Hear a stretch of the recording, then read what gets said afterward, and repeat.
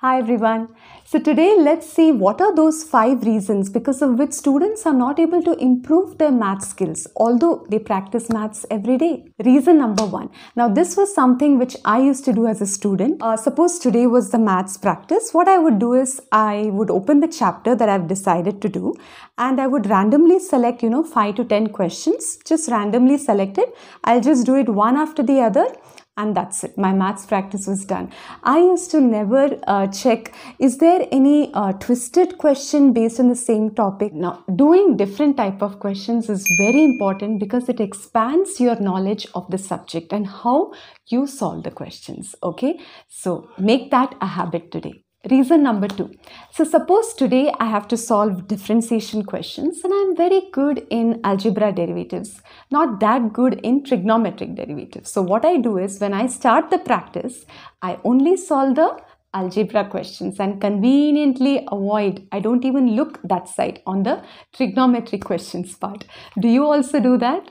Well, that is not the right approach at all. What you should be doing is, even if those questions on trigonometry derivatives are super tough, you have to find the answers to that. Now you may say that I don't even know the method, how am I supposed to solve it? Well, there is internet, you can just type the question and you will get a detailed answer. Otherwise, ask your friend, ask your teacher, do whatever you want, but get the complete solution for those questions that you don't even want to see. Because your maths practice is effective only if you solve not just the questions that you know very well, but also those questions that make you feel uncomfortable. You need to know how to solve all type of questions, whether you like the topic or not. Reason number 3. So, do you just solve the questions one after the other and just close your books? Or do you check the answers also? Well, if you're checking, if the answers are correct, then you are among the very rare percentage of people who do that, because many students simply don't check the answers of the questions. So when asked why they don't, they have plenty of reasons. They say that, oh, this answer looks very nice. It looks fine. I think the answer will be correct.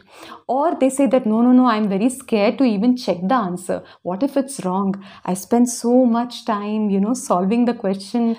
Well, friends, these are fine, but is this going to help you in your maths? No, right? This attitude definitely has to change. So whether you like it or not, after solving all the questions, make sure you check the answers of each and every question, because that is the only way you will know if you are on the right track, whether you have understood the concepts well. Now, the 4th reason is very closely related to your 3rd reason. So, suppose you're checking your answers and some of them are wrong. Do you just put a cross on those answers and close the book?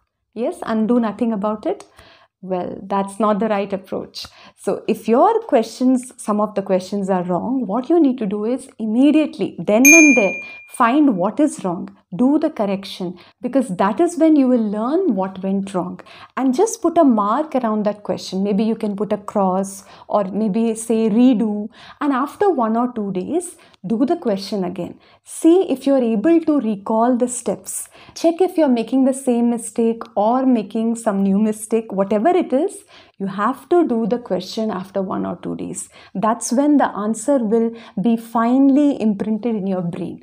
Okay, so make sure you do the corrections of all the wrong answers. Reason number 5. Now, do you often say statements like, my maths is very weak, I never get these formulae right, my calculus is very poor, I always make calculation mistakes? Well, these statements, when you tell yourself or you tell others often, every day, the mind will make sure that they come true. So your brain will make sure that you become weaker in maths, you make more calculation mistakes, you never remember the formula. Well, do you want all that? No, right? So what is the way out? Well, you have to tell yourself positive, true feedback. So if suppose today you did say 2 to 3 questions correctly, you need to tell yourself, wow, I got 2 questions correct, perfectly done today. Or suppose you remembered a particularly difficult formula today. Tell yourself, excellent, I remembered this formula very well today. That means I'm improving in my maths. So start telling yourself more positive things like this and reduce that negative talk. Even if maths doesn't end up being your most favorite subject, we don't want maths to be your most hated subject, right? You don't want that, I'm sure. So what do? Start telling yourself more positive things, reduce the negative chatter, and try to follow these 5 reasons that I mentioned. So all the best for your math studies, and if you found this video useful, do give it a like, do subscribe to our channel. So till we meet again, take care.